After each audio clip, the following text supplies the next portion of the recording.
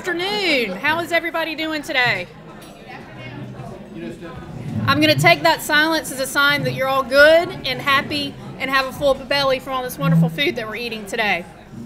I want to thank all of you to the Leadership Columbia Alumni Association Leadership Extension Luncheon Series. My name is Allison Sullivan, and I'm the chair-elect of Leadership Columbia Alumni Association for next year. Alan Richards is our current chair, but he has a sick little one and unfortunately couldn't be with us today. But I know we hated to miss because we have some excellent programming lined up today. For those of you new to LCAA, the mission of LCAA is to develop leaders in the Columbia area by providing leadership training, networking events, and volunteer opportunities for graduates of Leadership Columbia. What better way to highlight these goals than to hear from City Manager Teresa Wilson? We're excited to have Ms. Wilson with us today and look forward to hearing from her later in the program.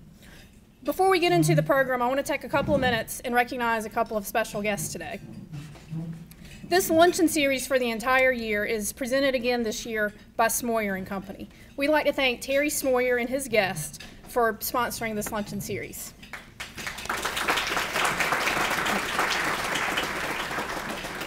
I'd also like to thank SCE&G for sponsoring the head table today, and my law partners at Bluestein, Nichols, Thompson, and Delgado for also being a presenting sponsor of today's luncheon. We also welcome members of the Leadership Columbia class of 2015. With those class members that are with us today, please stand. Outstanding. Thank you guys for being here today. All right, a couple of housekeeping announcements before we get started. Restrooms are located just outside of the room over here on the left. Please take a moment, if you've not already, and silence your cell phones and put those on vibrate. But other than that, you can use your cell phones if you want to get some social media trending and like this event on Twitter and Facebook and maybe live tweet it. That could be cool. All right, feel free to move your chairs around if you need to get a better view of the lectern here. And finally, door prizes will be given at the end of the program, and that will be handled by Ms. Natalie Cobb. Community service is a significant component of the Leadership Columbia program and something that we've been committed to for pretty much the entirety of the program. The LCAA's Nonprofit Spotlight promotes an outstanding nonprofit organization that serves our local community here in the Midlands area. We encourage our alumni to learn more about each organization featured during our Nonprofit Spotlight and find meaningful ways to become involved. Today, I'm excited that we are featuring the Association of the United States Army. Since 1950, the Association of the United States Army has worked to support all aspects of national security while advancing interests of America's Army and the men and women who serve. AUSA is a private, nonprofit education organization that supports America's Army active, National Guard Reserve, civilians, retirees, government civilians, wounded warriors, veterans, and family members. AUSA also provides numerous professional development opportunities at a variety of events, both local and national. Kevin Suedo is here on behalf of AUSA today to give a little more insight on what they do and how to get involved, particularly here in the Midlands community. Mr. Suedo was the Deputy Commanding Officer of the United States Army Training Center at Fort Jackson. He retired from the United States Army on February 1st, 2011 with 32 years of service. After retirement, he was appointed by Governor Haley to be the Executive Director of the Department of Motor Vehicles and continuing his career of public service. Please join me in welcoming Mr. Suedo.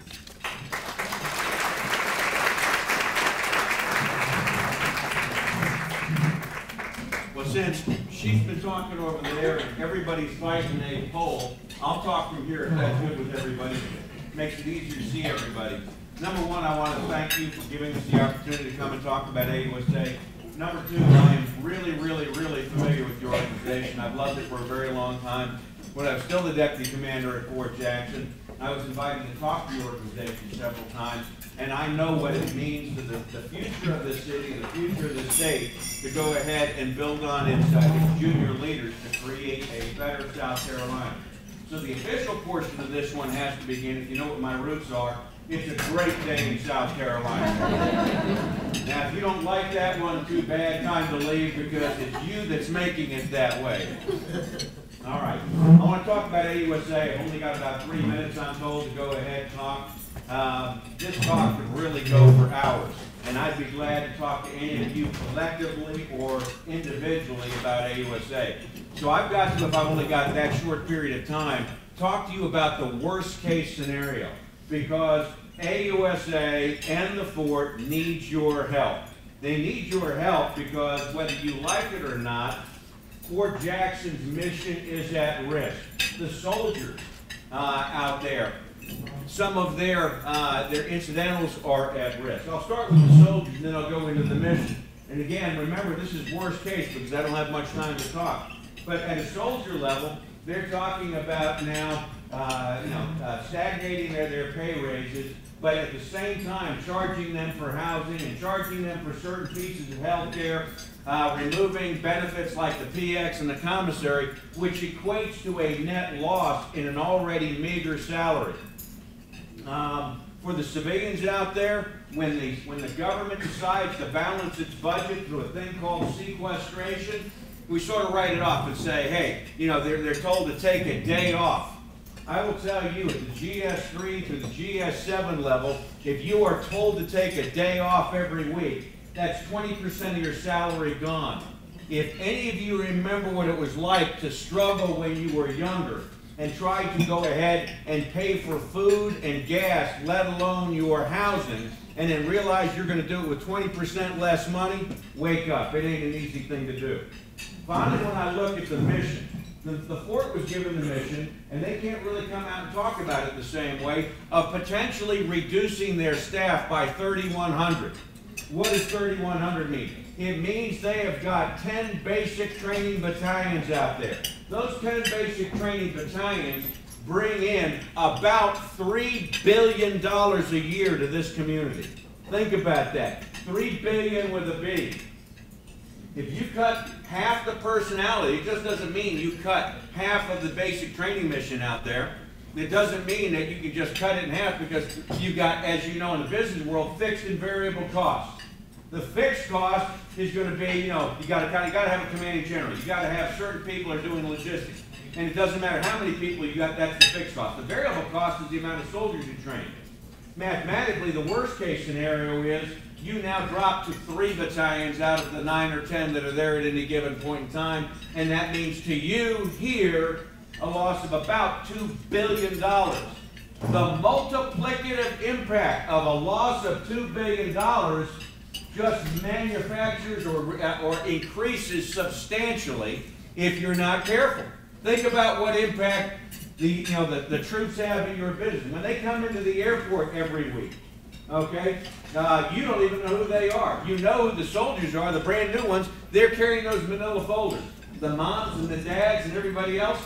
The Chamber of Commerce put together a study. It said that for every graduate, they bring in 5.5 people.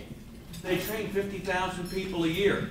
That is 1,000 a week. That is 5,500 people coming to this community to spend their money at unprecedented levels because they feel guilty about leaving those kids with those evil drill sergeants. Okay? And so what happens if that goes away? Well, there's one organization that's allowed to lobby. We don't have a union in the Army. You're not allowed to have a union. That's good. You shouldn't have a union in that kind of environment. But you have to have somebody that fights for the soldiers, fights for the community. At one point in time, AUSA had 239 corporate members. Today, we went from a low 39 at the beginning of the fall to right now 52. But if you're trying to ask the Army where they're going to take their losses as they're directed to be reduced in strength, it's going to be to those communities that demonstrate that they've got skin in the game. If you don't think other communities are fighting for the mission here from Fort Jackson, you're kidding yourself, because it has the same impact on everybody else. So if you walk away from this mission, if you don't see it as important, and it's not important to you and the growth of this community, then somehow it's time to go back to school and re-look a little bit about economics. We need your help. That organization, AUSA, needs your help. We'd love to have you as an active part of it, but if all it is becoming a corporate member, that's important. We want to be able to say that we jump from, it's more than just a moniker. We are America's most friendly military city. That's nice. Does it go beyond the bumper sticker and the logo, or does it mean commitment? We need you to join AUSA. Dan is going to, if you'll hold a hand up and you want a corporate membership or an individual membership, he'll give you one. But we want you to be a member. If you got questions about it, call me. I'll talk to you any time of the day or night about AUSA and about protecting Columbia, protecting the state, and protecting, more importantly, our soldiers and their families. So I appreciate the few minutes that you gave me.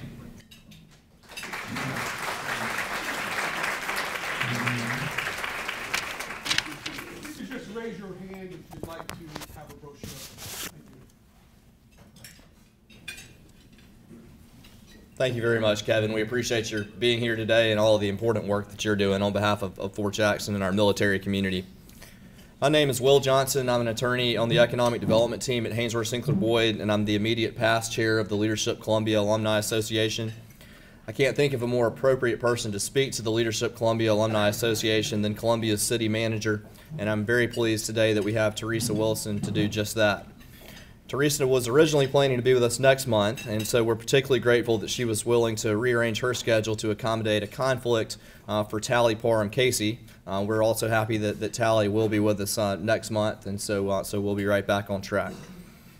Prior to becoming Columbia's chief executive, Teresa served as the Government and Community Relations Coordinator for the University of South Carolina's Office of the President. For the City of Columbia, she has served as the Chief Lobbyist and the Director of Governmental Affairs, as well as the Assistant City Manager for Community Programs, Economic Development, and Government Services. Teresa has received numerous accolades, including being named one of Columbia's 20 under 40, Columbia Business Monthly's 50 Most Influential People in 2011, and most recently, Southeast Small Business Magazine's Top Women of Influence. When I asked for a headshot of Teresa from her very capable senior executive assistant, Ashley Jenkins, who's also here with us today, I got a digital photo that was named Teresa Wilson in blue blazer. So I must say that I've been somewhat intrigued to know how many options there were and what it is about our group that says we're the in blue blazer option. But perhaps we'll find out during her remarks. Please join me in welcoming our keynote speaker, Teresa Wilson.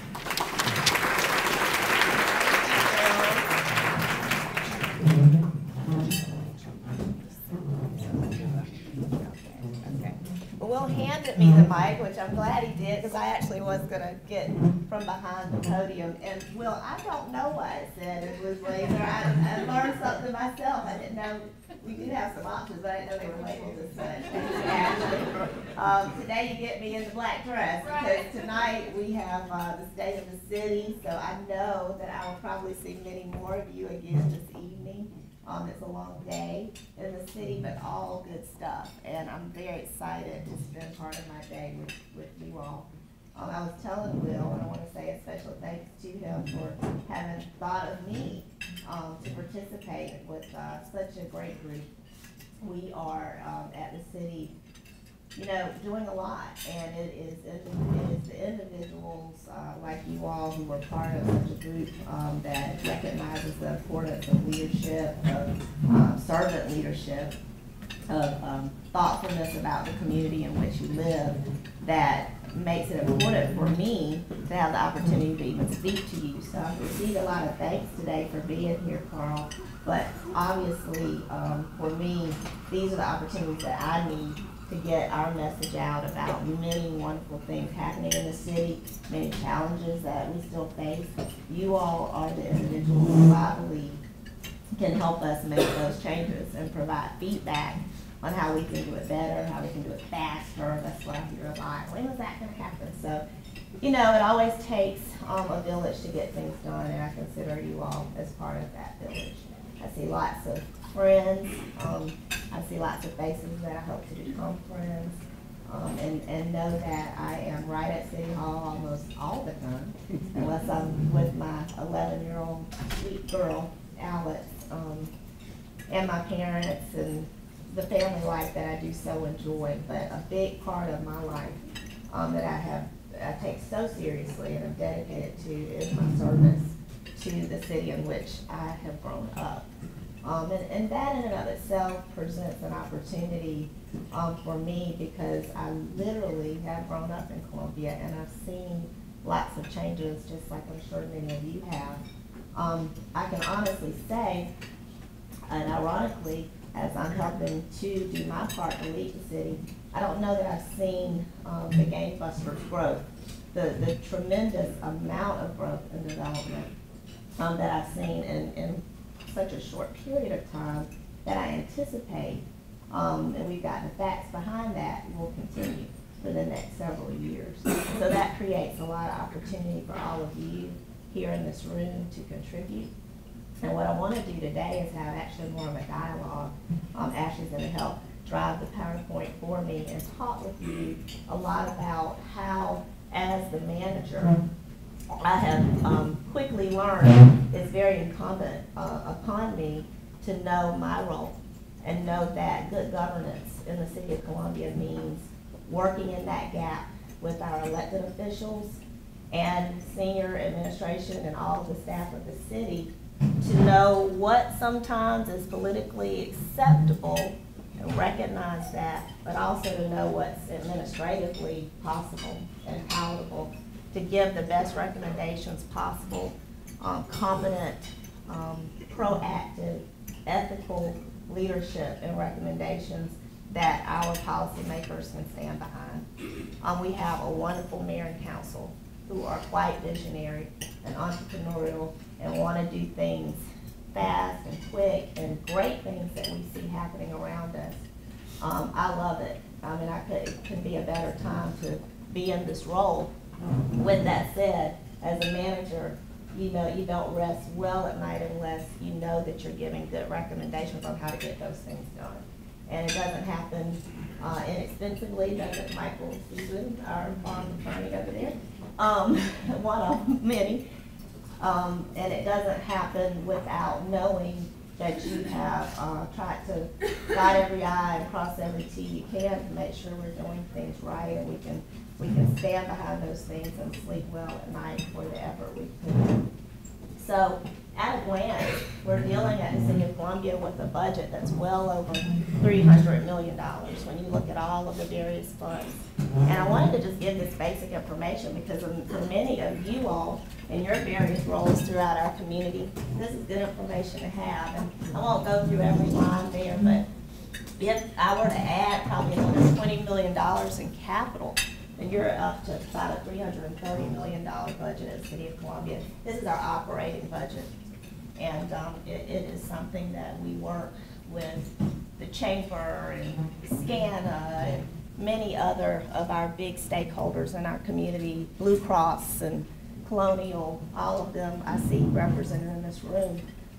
Because a lot of the things that we appropriate funding for, because we are a municipal government that has as a big resource, probably our biggest resource, our human capital, we have to make sure that not only for the citizens of Columbia, but for the employees that we have, we are making sure that those budgets and all of our department heads are paying particular attention to the bottom line.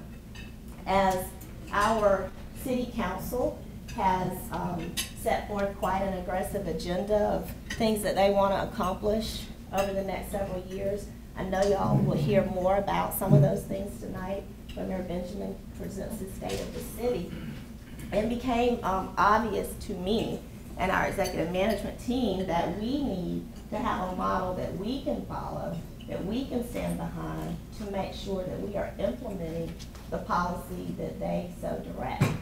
So for a manager, and you know, I'm kind of a student of the profession, and I've gotten very engaged with the International City and County Management Association to become a credential manager hopefully soon. One of the things that we're taught is that you have to, again, always work in that gap.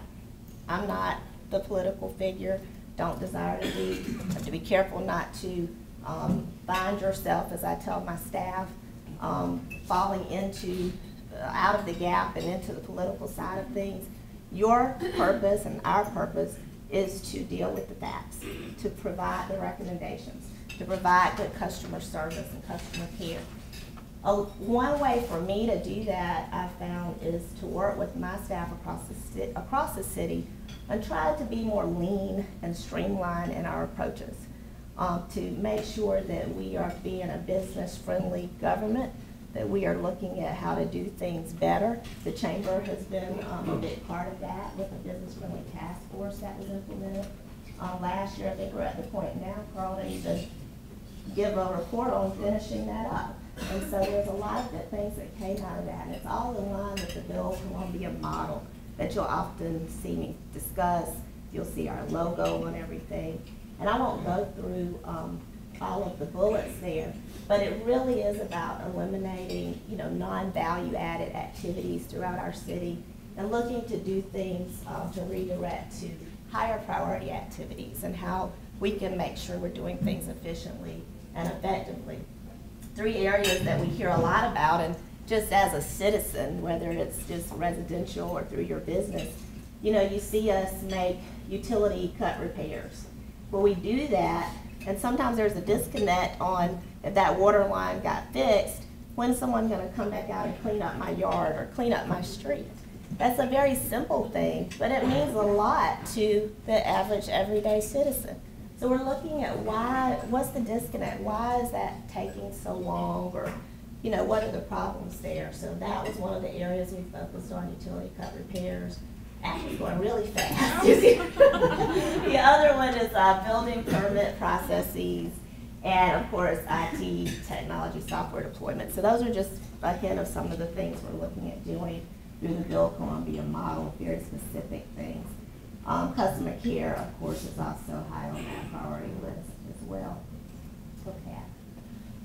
The Build Columbia model has some highlights from this year. Again, these are mostly things that City Council has identified through our strategic plan and otherwise as priorities. And I'm just going to fly through some of these. They're all listed here. We're going to do a slide on each one of them. And what we try to do with each policy initiative that Council has for us is, again, try to fall back on the Build Columbia initiative. It's taking some education with our staff. I'm talking to them more like running the city as a business, so our front office staff, the people that work with the public and talk to the public every day, and then our operational staff, that's the back office, and make sure that we're doing things appropriately and following the model. So that, it's a little new to the staff, but it's okay because, again, we are asked and tasked with much, so we're going to have to find ways to get it done and get it done efficiently. So actually we can go to the Inclement Weather Center partnership. Many of you have heard in the news this year about our homeless population and making sure that as a city that we are doing the most humanitarian approach that we can to dealing with our homeless population. At the same time, there's a balance that has to be struck with doing that. And if the city is the right entity to handle everything that goes along with that, and I would say to you, no, it is not. There are many service providers in our community who are much more equipped, who know how to deal with the myriad of issues that are associated with the homeless population, from mental health issues and very big topics that city staff, that's not what we do. We are and should be a conduit to get that done and make sure that there's infrastructure in place to assist. And so for the first time, I think, really this year, there was a sea change on our council to acknowledge what should our role really be. And what we came up with was an RFP process where we now have the United Way of the Midlands working as our homeless coordinator, which entails dealing with all the various issues, pulling in the right people who know and are experts in the field. And part of that, we have the partnership with Transitions and Salvation Army to operate our Inclement Weather Center. Thus far, it's been going very well. We have on every day, we have a great group of people who make a decision by 12 noon. Should the Inclement Weather Center be open based off a temperature of 40 degrees that they've looked at and planned out, and if that's the case for that evening, then we're open. And we have the right people there to staff the facility. And so far, so good. It is a different model than in the past when we had homeless shelter operating by the city 24/7 this past year with the help of Christ Central, who we were very thankful for that partnership. But at the same time, we want to continue to look at this and make sure that, you know, we have that right balance. So that's one of the things you've heard about this year. We are also, of course, experiencing a lot of growth and development that I mentioned on the riverfront. I'm sure many of you are aware of the apartment complex planned adjacent to the McDonald's in the Vista, the Klein Center project. They're excited about a $100 million investment there. Canal side is expanding to 400 units with a $20 million investment. And we're just seeing a huge growth in the Vista, 3,000 people living at Hughie and Blossom, projected with another 3,000 living near the river. The bicycle pedestrian friendly model that I know many of you, I think I heard a whimper that this class in 2015 had suggested, is that right? Yeah, that you all wanted to do something in line with what the city's doing. So we're all for that. Let us know how you want to help us out with this. But this is so exciting. When the Urban Land Institute came in and did reality check, a lot of what we heard was about, as this city continues to develop, people want to be out, about with their families, and utilizing our natural resources, but of course we want people to be safe and be able to do that with the right infrastructure. And so we are looking at additions to the Three Rivers Greenway through the penny sales tax for Richland County. We'll be completing an additional segment of the Greenway from Taylor Street all the way to Elmwood Avenue, and then it will continue on thereafter. And then, of course, we partnered with the Central Midlands Council of Governments to develop a pedestrian and bicycle master plan and a bike share plan, which is also in conjunction with the University of South Carolina, called Leadership Columbia. So again, if the leadership class from this year wants to get involved, please let us know. The city has several component units. They have in the past done, you know, lots of things because the city has an empowerment zone where some federal dollars have flowed through, and I won't get into the weeds about how you determine if you are part of that empowerment zone. But one of the things that we've been able to do to leverage some of that federal funding that comes through with the Columbia Empowerment Zone in particular is to look at purchasing facilities, how do we utilize those throughout our community, and particularly with businesses. This year, the Empowerment Zone, which they all have their own boards, these component units and development corporations, but they were able to cut the ribbon for a new multi-tenant building, Lady Street Suites, which is located at 1509 Lady Street. And what we're hoping is almost like an incubator where businesses that are small and growing need office space, but they're not ready to quite have their own storefront. And we're fully booked already. I mean, we're at get requests every day for people to have an opportunity to go in that facility. Eau Claire Development Corporation also previewed 3 new homes in the Burton Heights neighborhood. Northern Columbia is looking to grow and expand off the Farrow Road area, and so this has been a great asset for that area to get families to look at purchasing homes out there. It's right off 77, good distance from downtown Columbia. Growth and development, again, I'm gonna not delve too much into these. I can promise you will hear more about them tonight from Mayor Benjamin, but over $1 billion in investment since 2011, including only major projects in that $1 billion number. Of that are over $1 billion are in that $1 billion number. But we've got 42 projects that are significant, under instruction already, and some that are about to be announced. It doesn't even include the Bull Street or Spirit Communications Park, and the residential capacity in Class A office space occupancy is over 90%. Now that's a great stat to say. At the same time, we're over 90%. So we are well aware that we've got to do something about that. I'm sure many people in this room are involved in commercial and residential development. One of the things that has been important to me, and I know it's important to our council, and particularly, I would say districts 1 and 2, while we're seeing all of this unprecedented growth and development, many times in the entertainment districts and Main Street and downtown, we don't want our everyday citizens who have quality of life issues to feel that that is going unnoticed. So one of the things that I've tried to do in working with Chief Holbrook, our zoning officials and others, is to realign code enforcement. Code enforcement is now a function of the Columbia Police Department. That's a model that's done across the country, and I thought that it was the time for us to try that.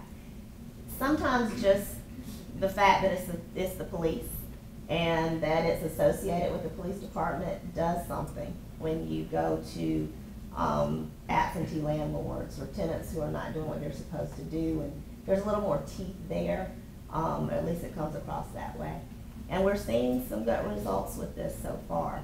So what we're trying to do is identify certain communities where the quality of life calls for service are extremely high, and target those areas for 30, 60, 90-day periods of time and just stay in there, going door to door, literally every house with our code enforcement officials backed up by the police to make some changes and get people to understand that they've got to attend to their property. Now, with that said, you often have elderly residents. They can't afford to do certain things right then.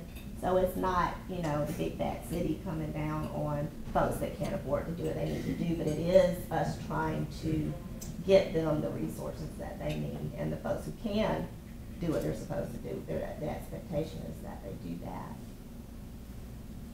We've got a lot of great nightlife and venues and vibrant entertainment going on. How many of you went to Famously Hot New Year this year? Good. Susan's back there. They're up high. Good. I mean, it's really grown over the past several years. I told Sam Johnson, who, you know, Sam is sometimes like a little brother to me, so I have to get on him. He's the mayor's assistant. He does a great job, but, you know, he came from a world of being on campaign trail, and so I can honestly say over the last several years he has grown and matured and had to learn the processes of city government and how we have to get things done. He knows I say this all the time, so he wouldn't be embarrassed. But I am glad to hear that this year they were, you know, within budget and those types of things, because as much as we want to have these wonderful venues and entertainment, we've got to do it right and be accountable and transparent to the citizens of Columbia on how we're getting paid for. And so they did an exceptional job. It's grown and have a great committee who works on that event. Main Street Ice Skating Rink is another great city, venue for families, and we've noticed that families are asking for it every year. So we're excited about being able to offer it. The Music Farm at Tin Roof, I haven't been there yet. Has anybody been there? Okay, good. And Hickory Tavern, I haven't been there either. I heard it's an exceptional restaurant that off Senate Street. Bourbon, of course, I could, you know, name so many. I mean, it's just amazing right now how many wonderful establishments we have for people, particularly when they're coming into Columbia looking for entertainment and somewhere to go out. The exceptional college sporting events featuring nationally ranked teams, Lady Gamecocks. I mean, what do you say? They're so excited about them. We have created attractive and livable communities. Again, the State Museum expansion is so exciting. I highly recommend going to the planetarium and the 4D Theater, recruitment of Whole Foods, DSW, Trader Joe's, Home Goods, and there's some others I cannot name at this time, but y'all are going to be really excited, really excited. There are these letters of intent that I'm sure you've heard about with out at Bull Street. It's going to be amazing. Palmetto Health Park Ridge Hospital completed a $125 million facility, 225,000 square feet on a 77-acre campus. I live in Northwest Columbia, and I was out there recently So I walk in and there was like this waterfall coming down in the lobby, and I'm like, what is this in the hospital? There's this wellness spa. I'm like, okay, never heard of that. But it honestly is, you know, more than just a normal spa. It is for health and wellness, and it's just exceptional. Everyone needs to at least go see that facility, that campus. And of course, we're very proud of all that Agape Senior has invested in our downtown, renovating 3 Main Street buildings for their new corporate headquarters. I think I go to Michael's how many times a week, actually, for my breakfast? Oh, 3 or 4 times a week. Yeah. The Bull Street, I mentioned, redevelopment project entertainment venue is very exciting. I know Carl was there recently breaking ground with the mayor on the ballpark, Spirit Communications Park. And we look to very, very soon name that team. Some great names that are being thrown around on that. And then the multi-use entertainment venue, of course, is just one component of that project. And I anticipate that we'll hear more announcements here very shortly. So city services and our transportation grant we just got, the facade program, which I know many of you have heard about, where we're leveraging funds. You know, the city, even with the big budget that I showed you, it is very hard, y'all, to keep that balanced and stay within budget and do all that we're doing without leveraging federal dollars or grants. And so we have a dedicated team who looks every day at grant funds.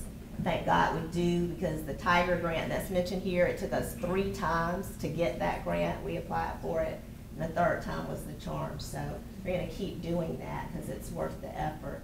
But we're investing about $500 million a year to expand and improve our water and sewer infrastructure. You all will be hearing more about that in the weeks to come. We have a Crane Creek interceptor that we are about to put to bid and get done for the northeast side of town. I have every belief that it will get done, and we will continue to expand and hope for lots of great developments on the northeast side of town. The cities to receive, again, the Tiger grant, we've gotten it, and the money that the penny tax already had allocated for North Main is going to be leveraged with that $10 million to get North Main Street done. So it will be done as soon as we can get the rest of it did. We're looking at the Main Street Capital Program to create even more energy on Main Street, offering up to $50,000 for new businesses locating to Main Street proper. These grant funds we've noticed with the facade and then this program really seem to spur investment. People like the fact that they have this opportunity for a very low interest or forgivable loan to get started, and so that's working well. Other programs like our Work It Up program and our Business in Motion, we've had those for a while, and we're continuing to see good results with those, as well as our mentor protege programs and our local business enterprise preference policy. Very excited about the excellence in financial reporting. I hate that our CFO is not here and all of the team that's shown there, because they have worked really hard. In 07, 08, just like everybody else, the city was facing some dire financial crises, and we got through it with the help of the former city manager and the team at that time. We are now in a position, we think, to maintain and sustain the hard work that was put in. For the first time since 2005, the city received the Excellence in Financial Reporting, or Certificate of Achievement. And that's really the highest form of recognition in the area of governmental accounting and financial reporting. I'm very proud of that fact. I mean, it speaks for itself. Our CAFR is responsive and transparent, and people understand it. And I knew when I became manager that was probably the first thing, I tell the story all the time, that I did probably within a week, was to get a CFO who is top-notch. Not only does he have the technical expertise, but he is a people person, and so he is able to talk the very sophisticated financial language in a way that our department heads recognize and understand, and that's really key when you find that person. It's hard to find that type of person as well. You know, I'm not going to get into the other thing that I'm thankful for, is that we got who I believe to be the very best police chief we could have found in William Skip Holbrook. He was sworn in on, or introduced on March 21st, and has, you know, hit the ground running. He would tell you it's lots of balls to juggle, and he's still doing that, but I have only received good feedback. There will be challenging days. You can't call it when you're managing people. People make mistakes. They make mistakes in judgment. We had one this week. But it's how we deal with it and how swiftly we deal with it and how we self-correct. And I don't worry about the self-correction probably like I did before. And that's just a fact. He is, he's just a good person. And I think he has, first and foremost, the welfare of this city as his top priority. And I can say that unequivocally. He's launched a major recruitment and retention initiative that allows our PD to hire up. We have got to fill 45 vacancies. That's almost a region. And we have to do it. And as hard as it is to make decisions that are specific to one area of the city over another, if people don't feel safe, you know, that affects everything. The economics, the businesses, the commercial investment. So that is why we have stepped out on a limb, and we're offering a 7% pay increase to our officers. We're offering them opportunities to educationally advance, offering them opportunities to advance in the department in other areas, whether it's criminal investigations or field training. So we're hopeful within the next year or two that he will have achieved a fully staffed department. The Philly Park Master Plan. Philly Park is one of our greatest natural assets downtown Columbia. It needs an overhaul. We recognize that. It's going to take a lot of money to do it, but I do think that council will invest strategically in a phased approach until we get this done. So we've started the process with charrettes and public meetings and opportunities for the community to tell us what they want, what they're looking for. And we hope you all get involved with that as well. And I think finally, the downtown residential boom, which I've really already mentioned. I have never quite seen the interplay and interaction between young college students and the business community on Main Street like I have since the hub opened. It is a great asset to our downtown.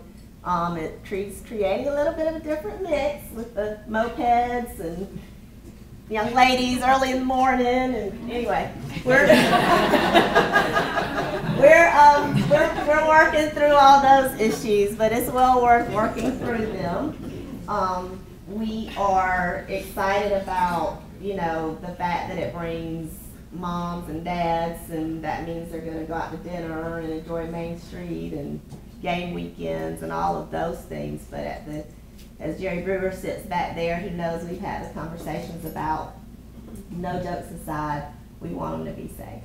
And we have worked with the university and all the surrounding colleges and universities to ensure that whatever we can do to educate our young people about all that comes with living downtown, you know, we're going to continue to do that. But it's a great facility.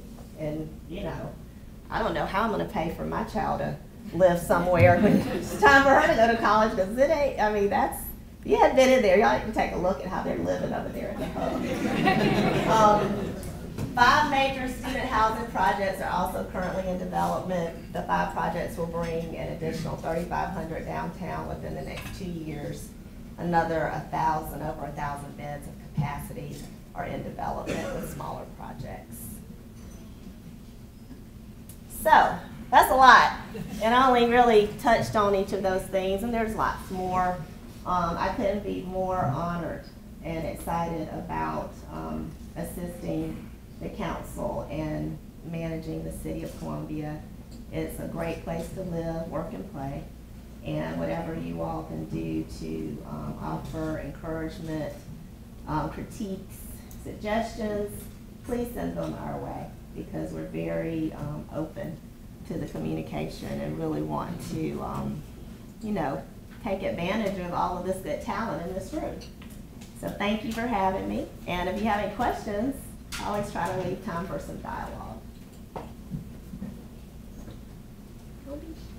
Wait, Teresa, I knew it will. Can you talk a little bit about the riverfront development in addition to the private developments that are going in? Is there hope that we'll have a sort of big, public park, public space, great place for community members to go along the river in the future?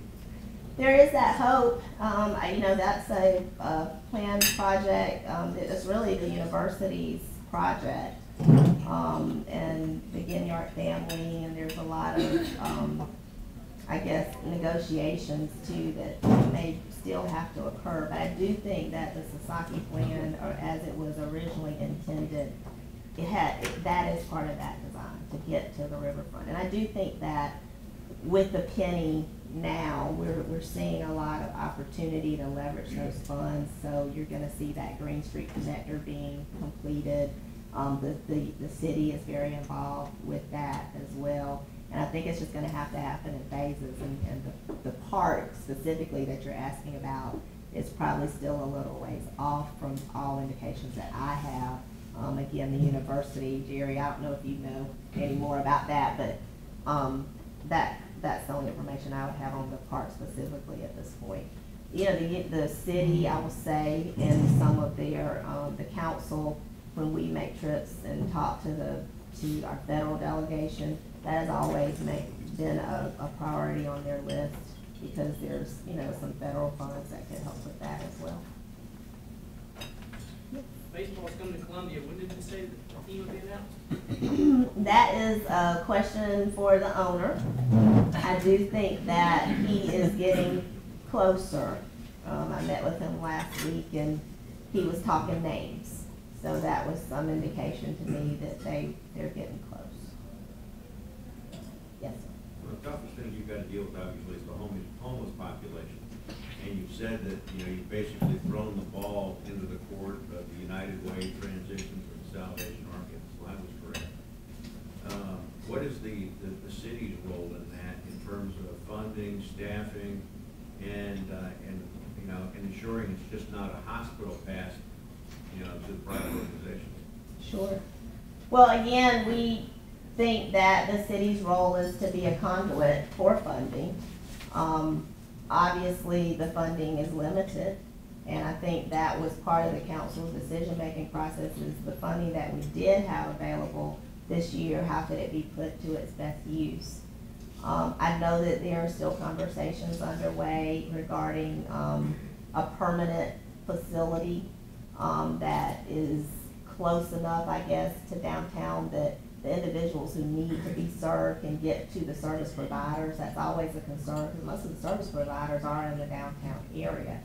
But for right now, the way that the city has defined its role is to hire a coordinator of services that will look at food sharing, for example. As we are trying to get Finley Park to where it needs to be, the reality is you got to strike that balance. There's not, sometimes a weekend that goes by where I don't get a call from a young family who's trying to enjoy the park, but at the same time, we've got food sharing going on in the park. And, from the humanitarian side of things and ministries that are out there, we don't want to discourage that. We're just saying we got to do it in the right places at the right times, and have the folks who are experts in helping coordinate that help us do that. The city will always have a role, any city our size and smaller. I mean, you're going to have a homeless population. So we're not saying that the city doesn't have a role to play. I think we're just looking to leverage resources at this point, provide funding that will assist with that coordination of the effort. So I don't know if I answered your question, but that is the role that we're playing. It's more of a conduit for all of that to occur applying funding for that to occur. And if, in fact, the emergency shelter that we have has to become utilized in a bigger way, then we're probably open to that as well. Then we're doing it again this year. I could have repurposed those buildings. The original directive was to repurpose those buildings for city internal needs, but we didn't do that. We're using it for the inclement weather center. Other questions? Let's give Teresa a round of applause.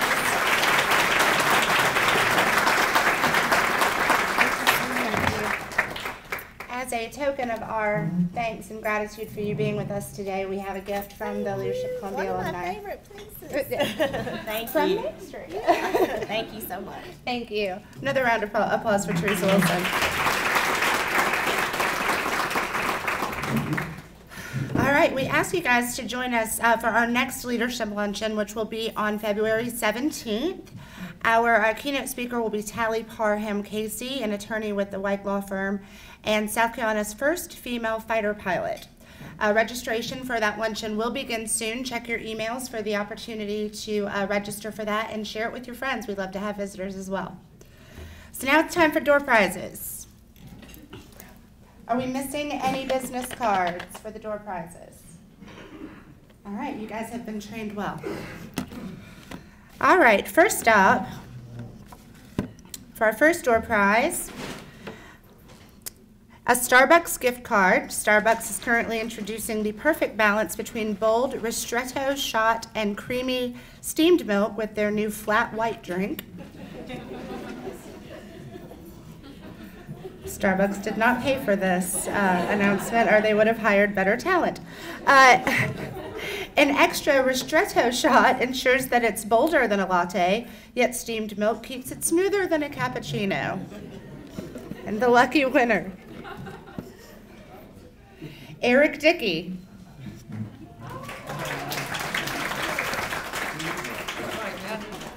Thank you. Oh, good one, I know. Yay. Our second door prize is 2 guest passes to Historic Columbia. On February 1st, Historic Columbia begins featuring home places, workplaces, and resting places, an African American heritage site tour. From the Man Simon site, home of Celia Mann, to the North Carolina Mutual Building, offices of the largest African American owned life insurance company in the United States. This tour explores houses, businesses, cemeteries, and other sites important to the African American community. And the lucky winner is Lindsay Griffin.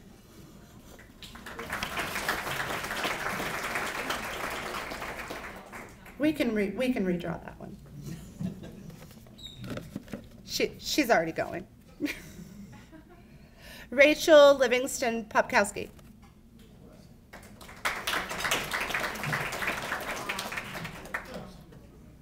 If the next one's not here, I'm taking it. Angela Ruiz. Yay, great.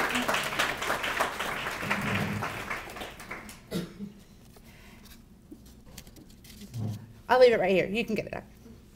And last but not least, our final door prize is 4 passes to the Columbia Museum of Art. The museum is currently featuring Columbia Now, 4 photographers show us our city, an exhibition highlighting our hometown as interpreted through photographs by 4 local photographers. Columbia Now is a selection of 24 photographs by Vinnie Dees-Moore, Robert Clark, Elliot Dudick, and Meg Griffiths that paint a portrait of a city. The works form an up-to-the-minute document about the city of Columbia, including snippets of residents as well as landscape and architecture. Columbia Now is part of a citywide marking of the 150th anniversary of the burning of Columbia.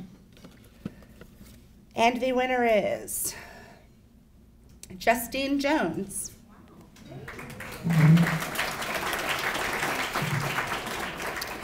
I'll have this up here for you as well. All right, well, thank you guys so much for joining us for the luncheon series, picking up now at the beginning of the year. We do have the next luncheon on the 17th. Remember that your challenge is to give back to your community. This is an extension of your Leadership Columbia experience, and we hope that you will find ways that you can get more involved with the Leadership Columbia Alumni Association and with the great partners that we have that come and speak to us and talk about their groups. So we'll see you on the 17th, and thank you so much.